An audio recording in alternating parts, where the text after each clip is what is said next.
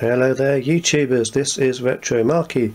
Long time no see, and that's because I've been busy doing the Retro Dads podcast, which has now changed its name to Retrosaurus.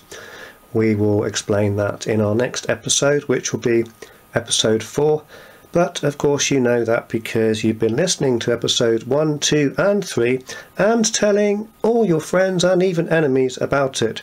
It is now available on SoundCloud, YouTube and iTunes, so you've got no excuse whatsoever not to listen to it and tell us how good it is, and also send in some suggestions of the kind of topics you'd like us to discuss. Anyhow, some good news also. That amazing guy Gideon has sent me a new Ultimate 2 Plus because my other one was faulty, and the better news is the REU works flawlessly. So I'm going to show you one of my favourite C64 REU demos.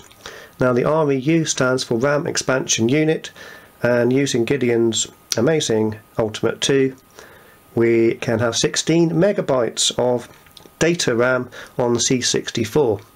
Now games cannot be programmed to use the RAM. It's not exactly like normal RAM on the 64, but it is a huge bank of 16 megabytes that can be used for streaming in data. So I'm going to show you the demo now and shut up. So Retro Marky out for now. Don't forget to check out the podcast, and as I said, we'd love to hear from you. So here we go.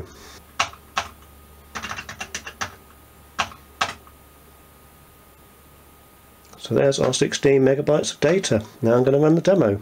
Enjoy!